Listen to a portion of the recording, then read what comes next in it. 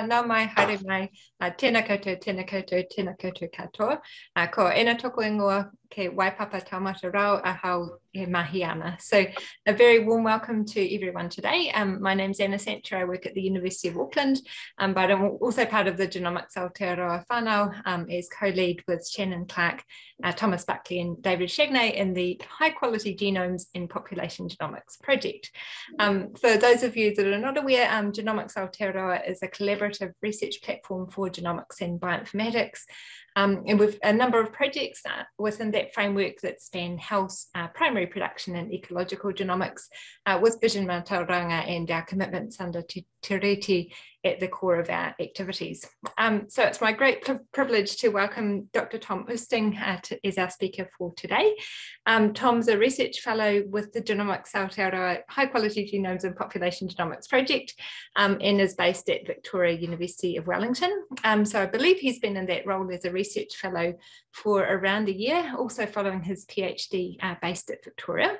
And he worked there with Pete Ritchie, Maren Wellenruter and Nick Rollins for his PhD, connecting the past, present and future, a population genomics study of Australasian snapper. And I think we're lucky enough to hear some of that research today. But as a bit more background, Tom completed his master's research at the University of Groningen, focusing on population genetic structure of North Atlantic blue whale. And so he brings this wonderful expertise in population genetics, bioinformatics, as well as marine biology into our Genomics Aotearoa projects. So today his talk's on the application of genomics and fisheries science, a population study of Australasian snapper in New Zealand, as I said, predominantly based upon that fabulous work that he did as part of his PhD, but linking really nicely into his current research fellow position, thinking about the impact of structural variants on adaptation in snapper. So yeah, thank you everyone. I see everyone's joined with cameras off and they're themselves muted. If you can keep yourselves that way for the talk, that will be fabulous. But if you do have any questions as we travel, please just pop them in the chat and we'll come back at the end. It's always good to pop them in the chat so you remember to ask them at the end. And I'll ask if anyone wants to give a question at the end, or else I can read a question from the chat as well. So I'll shush now and just hand over to Tom. So thank you very much, Tom, for joining us. Great, Anna, thank you. Yeah, so welcome everybody. Let me just boot up my PowerPoint here. Yeah, so thank you very much for Genomics Aotearoa for inviting me and giving me the opportunity to speak about my research here. Thank you also very much, Anna, for the nice introduction. Like you said, I'm originally from the Netherlands and moved here to New Zealand a little bit over 4 years ago to do my PhD here, together with Pete, Martin, and Nick on the population genomic study of snapper. So this will also be primarily what I'll be presenting today, and I wanted to focus on the application of my research and how we can potentially use it in fisheries science. So I wanted to start by showing one of these initial graphs that I had in my introduction to chapter for snapper. And one of the key questions that I had throughout my thesis was, how can we utilize the genome-wide genetic variation to study the population and evolutionary dynamics of snapper? So these different questions this question was then subdivided into a number of different sub-questions. What is the distribution of genetic variation? Is it possibly to identify demographically independent populations? What is the evolutionary history of snapper, and what genes and associated traits can we identify that could potentially be under selection due to either climate change or fishing or any other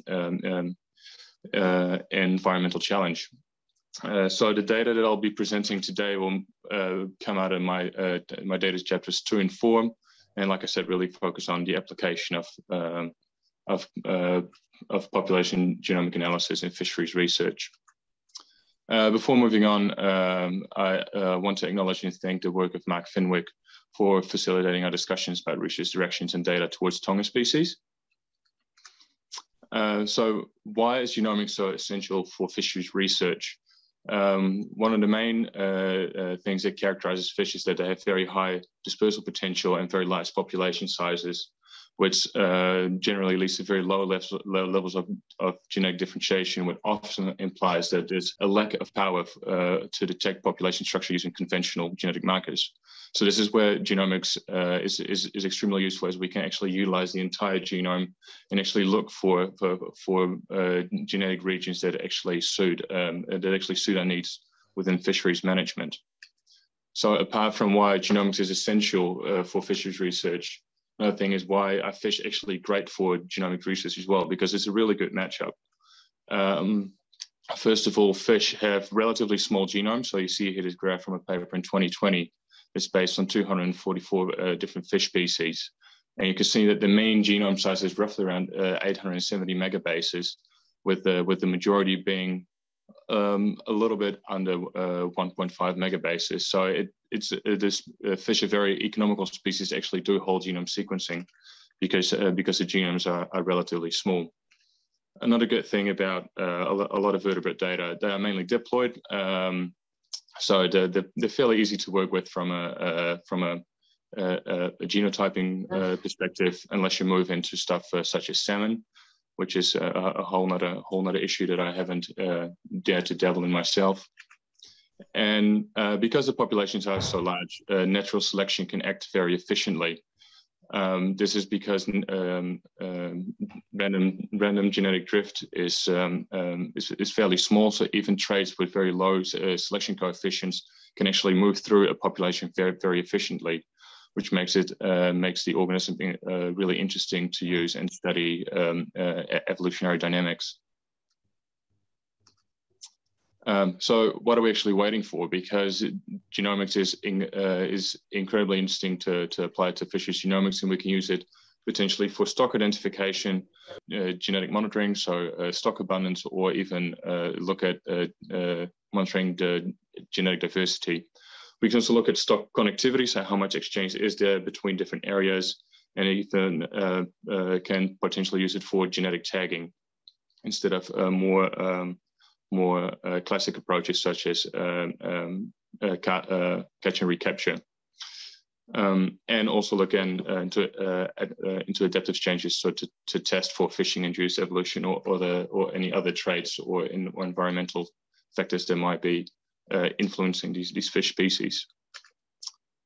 So after we applied genomics and actually able to identify these relevant marker sets that actually are able to help us answer these questions, we can then use them to scale them down to smaller marker panels and actually start applying them potentially, and hopefully start applying these into a more industrial scale. So the work that I've done over the last 4 years primarily focused on Australian snapper.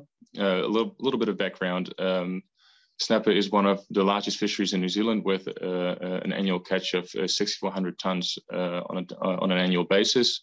So to put that in contrast, one of the next ones is Tarakihi, with roughly 5,000. And this commercial fishing has been subdivided over 6 different management areas, 4 of which are actually actively being fished.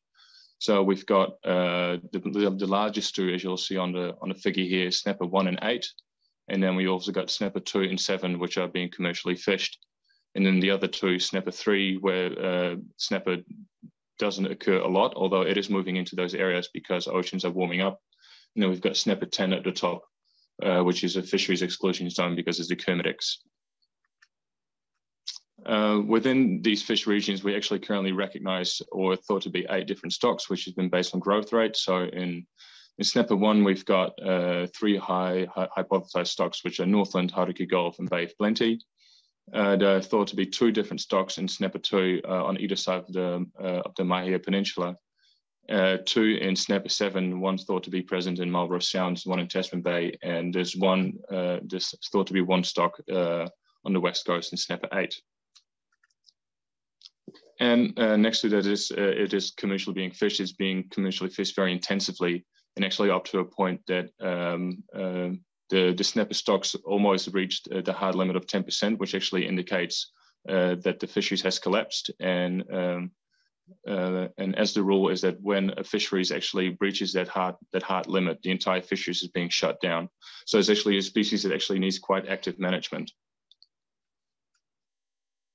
So the research aims that I'll present throughout this talk is actually to assess the distribution of genetic variation, identify genetic markers relevant for monitoring snapper without the question mark, test for genomic regions under selection, and identify functionally interesting regions and genes. So to give a quick layout of the sampling scheme that I've used for my thesis, that in order to collect all the samples, we work together with MPI, NIWA, and a range of other people. We've actually visited multiple fishing competitions in Hawke's Bay and Gisborne as well in order to collect fin clips. In total, we collected a little bit over 1,000 tissues and ended up sequencing 350 individuals amongst 10 different sampling sites, which you can see here. So first, if we look at the genetic diversity present within snapper, we can actually see that the genetic diversity is actually relatively high, especially despite the intense fishing pressure. This is actually something that we're finding in a range of different fish species, also such as Atlantic cod, that even though they've been fished pretty extensively, we actually do find that they're able to maintain relatively healthy levels of genetic diversity. Earlier in the talk of Emily, who showed some data on hoki, I think her levels of genetic variation were fairly similar to the ones that I'm showing here. So I'm actually showing two different metrics. So I'm showing heterozygosity using my quality control data set, so actually after removing all low quality SNPs, and the heterozygosity of my neutral data set.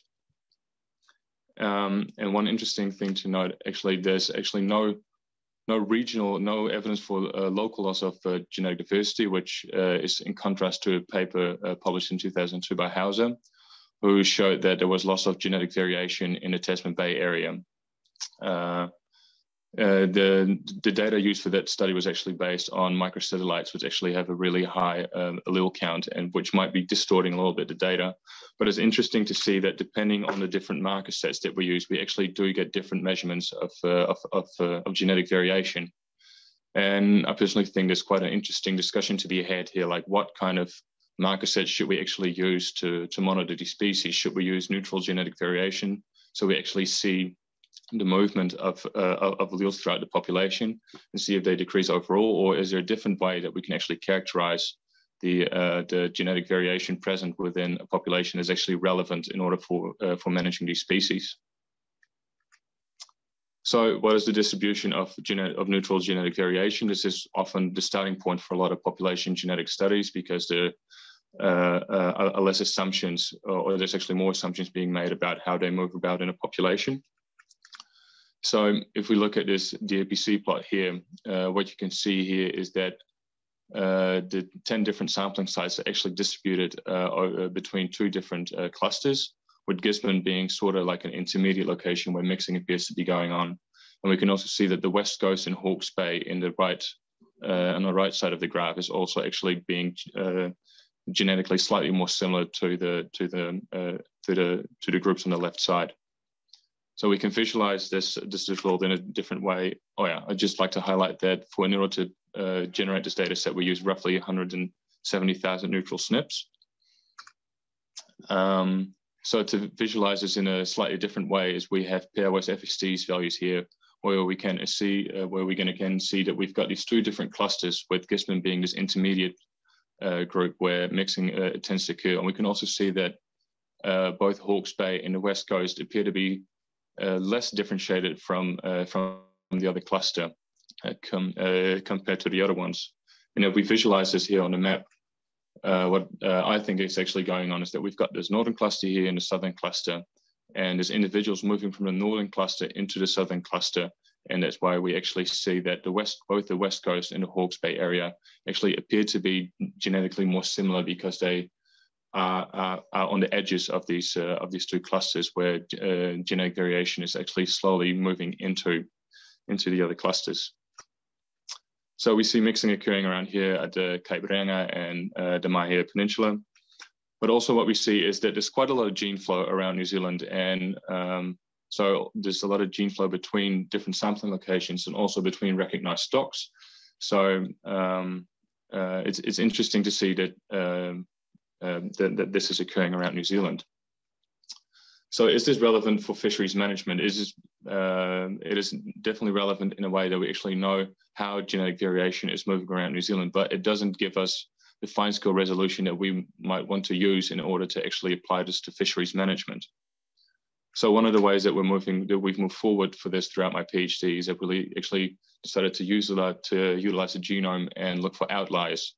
So the thought is that different groups of individuals will be more adapted to their local environment and actually show potentially signs of adaptation to their specific areas. So what we've done is we used the package outflank to look for outliers and plot these across the genome, which you can see here on the bottom right. And then we identified the highest outliers and used these as to look at a potential population structure. So if we do that again and we plot this out in a PCA, which you see here, you'll notice that we have roughly the same distribution of individuals, but we're only needing to use 134 SNPs rather than 170,000, which I showed using the neutral variation. So we already see a very large reduction of SNPs that we need in order to get a specific type of resolution. And we can actually see here that already one of the populations, Kapiti Coast, which hasn't been flagged as a separate group, actually jumps out here. And we can already see that we're getting this more fine-scaled population structure that we might be after. To sort of see if we can differentiate these different populations, again, we split up the data sets into a northern and a southern group, and we again try to identify loci.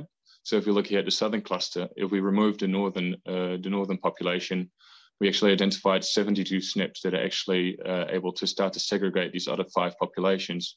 So again, we can see again that the Kapiti Coast is starting to separate from the other ones, but we also see that the Hawke's Bay, which is already shown to be quite different from the other ones, is starting to separate, and also the Karamea Bight, which I'll come back to in a little bit. And then again, if we try to separate the other 2 populations, we can actually see that if we just do an outlier analysis on those 2 populations, we identify 120 SNPs, actually very clearly able to separate these populations. And then again, if we just do this for the northern cluster, we can see that if when we identify 104 outlier SNPs, we can separate Gisborne, which was already identified as a slight of an intermediate group, but we can also see that East Cape is starting to separate from the other 3 populations. Unfortunately, when we tried to separate the other 3 areas where different stocks are thought to be located, we actually couldn't identify any SNPs. Now, that doesn't necessarily mean that there are different stocks present. It could merely mean that actually it is one stock, or the stocks are mixing too much that we might need to utilize a mixed stock analysis, or that we still can't get the needed resolution in order to separate these stocks. So if we visualize this here on this map, you can see that all the sampling sites circled in green here, we're actually starting to see some form of separation that we can identify.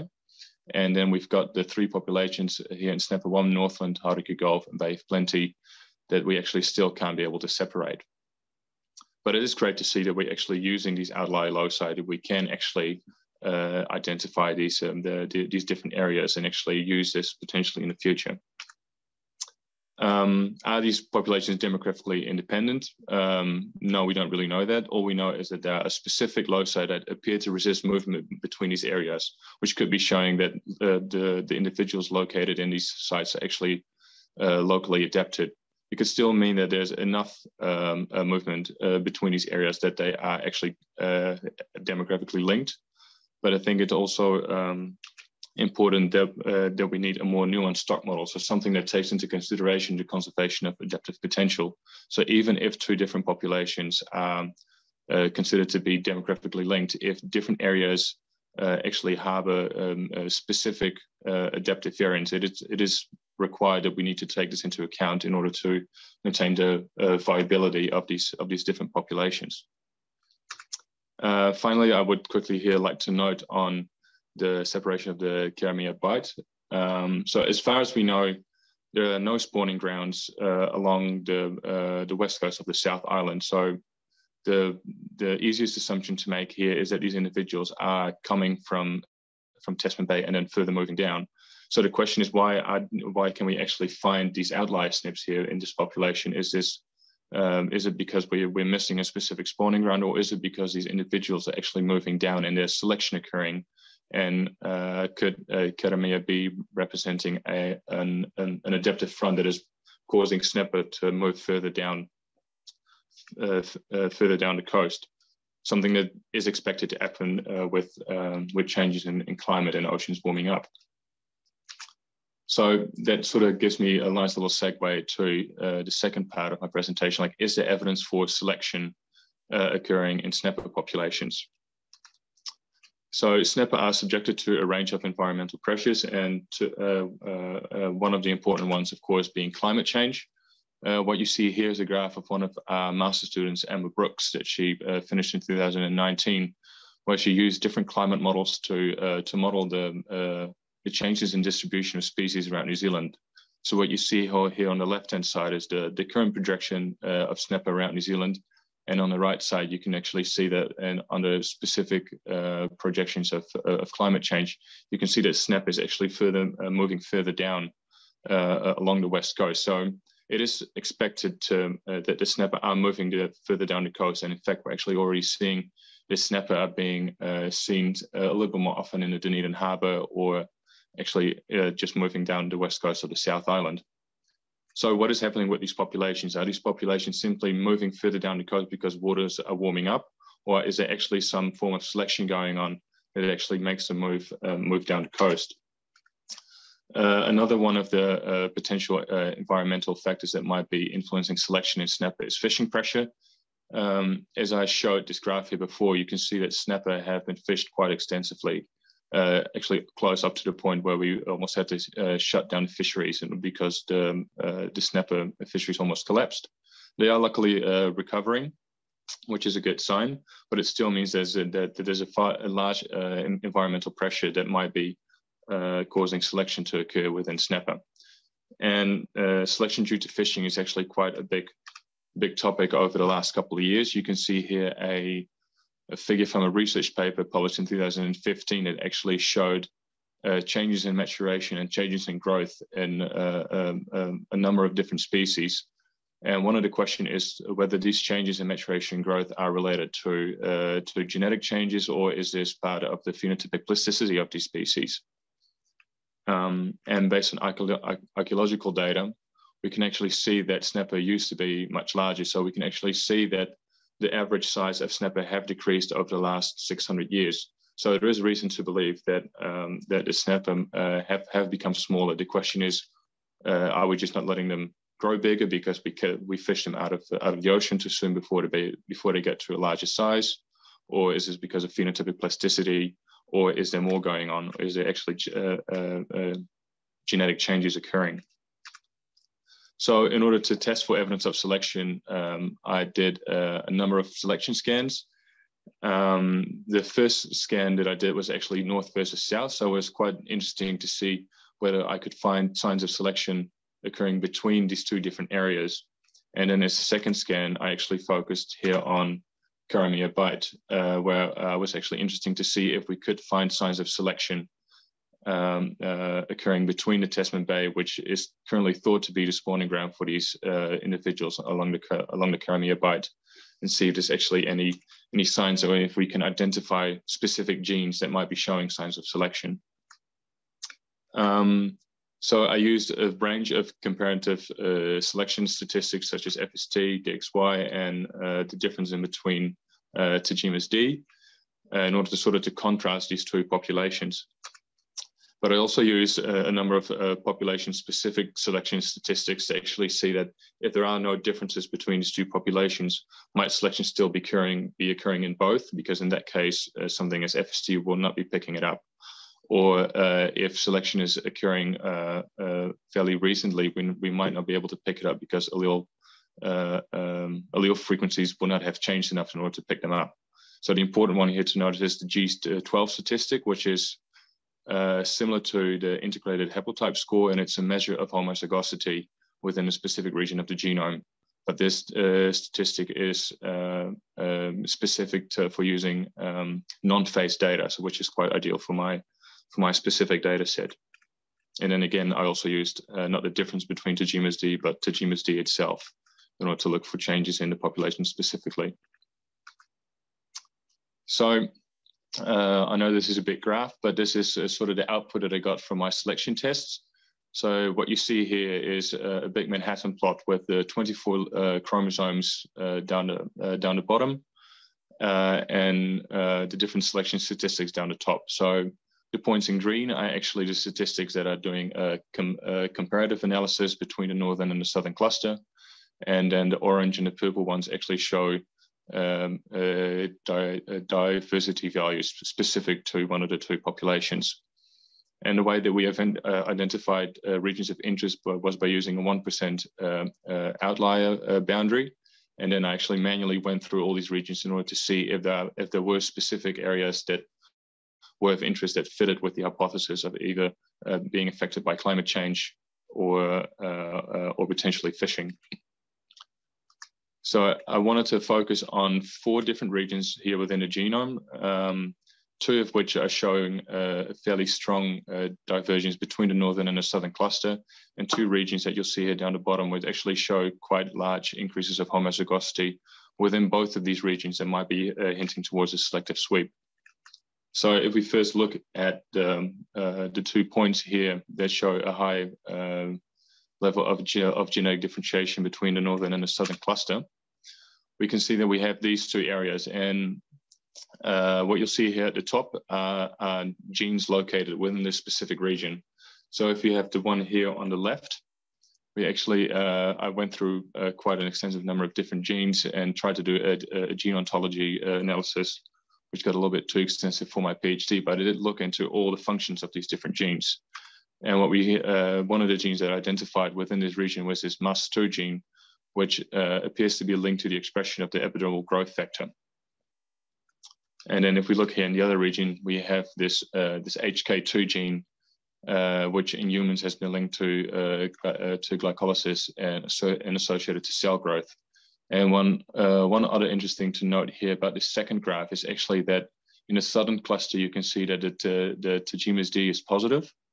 And usually that most often it indicates either a population contraction or balancing selection. And if we would have expected a contraction of the population, we would expect more parts of the genome to be elevated to be positive. But there's a chance here that this might be hinting towards balancing selection.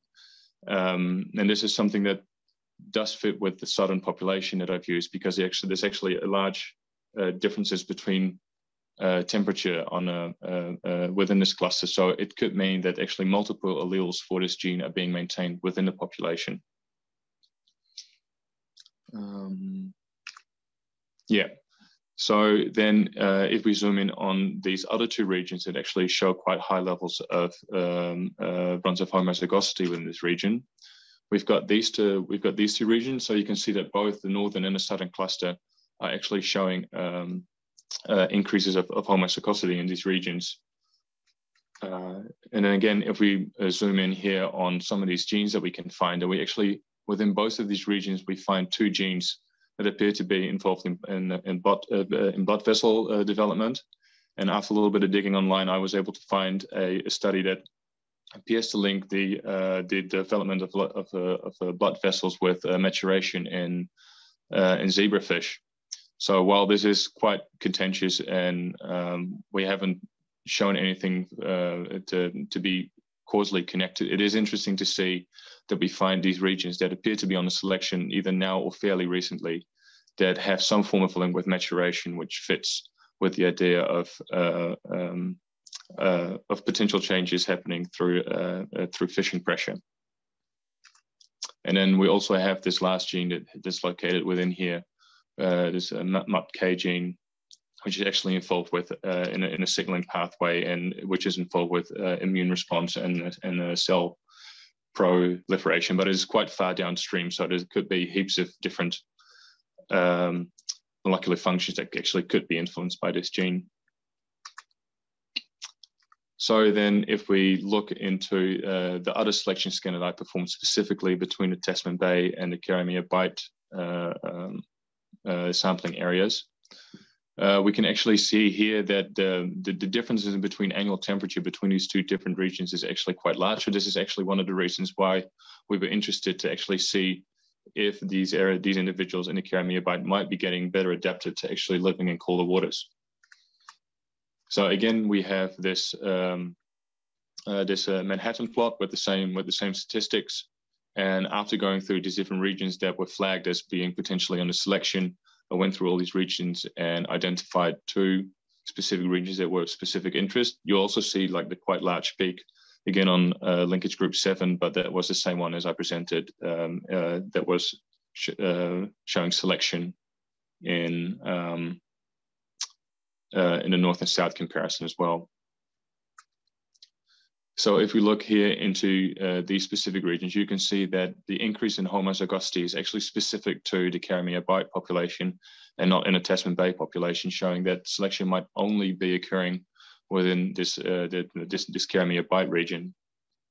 And if we look at the genes again that are located within these regions, for instance, we have this KSL2 gene here, which is shown to regulate energy balance by feeding behavior and adaptive thermogenesis.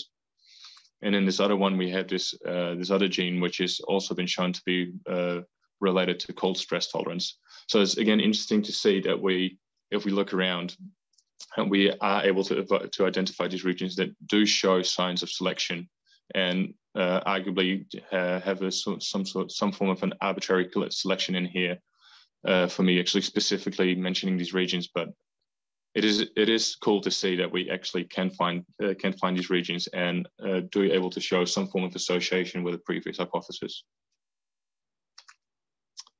So is this evidence for selection that's going on within these regions? No, it's not evidence for selection, but I think it is a great starting point for us to actually look into these regions and actually start to find out what might be going within snapper. So we actually do have these genes that shows local selection. So there's either that's happening in the northern and the southern cluster, which appear to be related to growth, or we have these genes that show nationwide selection, which might be linked to maturation. And even within the Karamea Bight population, we might see these specific genes that could be related to cold stress. But even if it's selection, what is causing this selection? Is it either climate change, is it fishing pressure, or is it any other environmental pressure that we simply have not taken into consideration? That's very much a question that is still open, and it's something that I'm looking forward to addressing in the future. So how to move forward from having this type of information? One of the things that we're currently doing throughout within my postdoc is we're starting to apply seascape genomics in order to sort of to correlate these differences in genetic variation with environmental factors. So what you see here again is a PCA where we again have this north-south divide between these two populations. And within this RDA, this redundancy analysis, we actually found a significant interaction between the distribution of variation and environmental factors along the first axis. Just to highlight, this is purely done on only linkage group 10. So if you look at, so in the middle of this graph, you can see like the gray dots centered in the middle, which actually represent all the SNPs that have been used in order to create this RDA. And we can zoom into these points and actually look at the SNPs that are causing this significant correlation between genetic differentiation and environmental pressures, and actually what type of environmental parameter is actually causing this. So what you can see here is that most of the dots that you see colored up here that show a significant interaction are actually related to the mean temperature of the ocean. And the cool thing is, because we know which SNPs they are, we can actually look up where they are located within the genome. And if we do that for linkage group 10, we actually find that the majority of these SNPs are actually located within the specific region that was previously already identified as being potentially under selection. So this is sort of how we're working through these types of data sets, that we're identifying these regions and then in a separate way try to identify if we can correlate this with any environmental pressure. So personally, I think this is quite a cool result that we're seeing, that we're actually being able to merge the results of these two data sets and see that they actually correspond. So to wrap up this presentation, I wanted to come back to some of the goals that I had. So the application of population genomic analysis and fisheries research. One of the questions was to assess the distribution of genetic variation, and we can actually see that there were high levels of genetic diversity despite being high fishing pressure, which is good to see for such intensively fished populations. We can also see that high levels of genetic connectivity are present between stocks, and that adaptive variation highlights the need for changes in how we maintain these healthy and viable stocks. Again, we can also use these adaptive genetic variation to provide more fine-scale population structure that could provide useful for future population management. And it is quite cool to see that we can actually start looking into these patterns of selection and use these selection scans to identify these regions of interest and providing tentative evidence for the effects of potentially climate change or fishing on snapper evolution. So throughout my PhD, I had a tremendous amount of help from a lot of people. First of all, my supervisors, Peter, Maren, Nick, and Bastian, the entire Richie Lab group, which especially Ivan, who started out at the same time as me and almost finished at the same time as me. So he was really a great person to have in order to go through this experience. We've done a whole lot of ancient DNA work, which I haven't even actually gotten around to, which was actually in the other data chapter, which I didn't have time to present. The sampling for MPI and NIWA, one of our master students, Leah, fishing clubs, all the people at SBS here, and also the people that run our high performance cluster, because I think most people here will recognize the value of somebody that can actually help you out with getting programs installed. And some packages don't work, you need to update it and all that sort of stuff. So Andre and Wes were very instrumental in order for me to do my PhD. And also very much thanks to the Marsden Foundation for funding the PhD and all the other institutions that were related to my research. Thank you very much.